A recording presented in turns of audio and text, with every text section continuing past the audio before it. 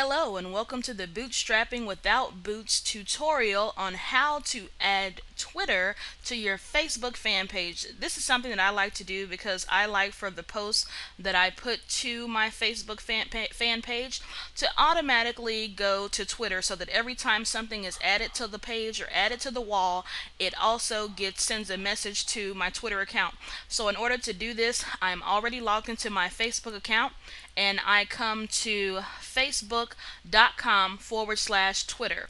And when I go to that page, it's going to take me to this page where it allows me to link all the pages that I have to my Facebook account. So I'm already logged into my Facebook account, and now I'm going to find the page that I want to link, and in this case it's going to be the Bootstrapping Without Boots page, and I'm going to click where it says link to Twitter.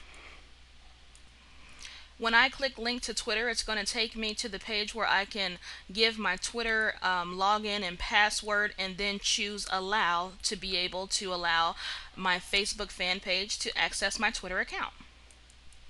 So once I've entered in my username and my password, I'll click allow, and then you'll see a window that will start working that'll let you know that it's going to eventually redirect you back to your fan page once the process has been successful. Once your page has been successfully linked to Twitter, it's going to take you to this confirmation page where it will show what your settings are set to. You can choose if you want to post status updates to Twitter, photo, video, links, notes, events. I choose to include all of that, and I just click Save Changes, so that when I make any kind of post or any kind of change to the Bootstrapping Without Boots fan page, it's automatically going to go to the Bootstrapping Without Boots Twitter account. So I'm going to show you how this works as I'm going to update a status on the Bootstrapping Without Boots page. So I click Save Changes, and now I'm going to update the status.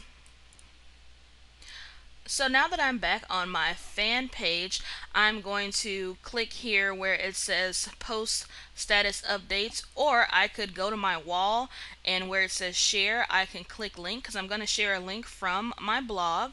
So I'm going to attach the link and click attach, and then it's going to show me the information that I already have there for that particular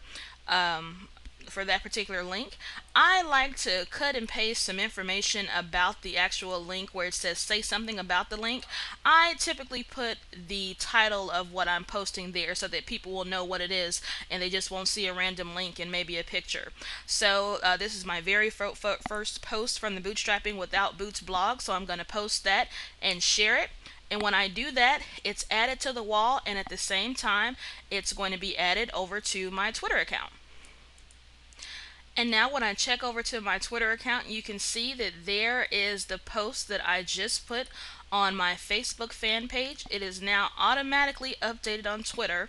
So whenever something new is posted to my Bootstrapping Without Boots wall, it's going to automatically be attached to my Facebook, to my Twitter page. So that's really great, and all I have to do is just update the status on my fan page, and it automatically updates my Twitter account. So that saves me one more move of having to log into two accounts at once. So that's the Bootstrapping Without Boots tutorial on adding a Twitter account to your Facebook fan page. I hope that you found it helpful and useful. If you have any questions, feel free to send me an email at tutorials@bootstrappingwithoutboots.com, and I'll answer any questions that you have. Or if you're watching this on YouTube, be sure to give me a thumbs up and comment if you liked and found this video helpful. Thanks.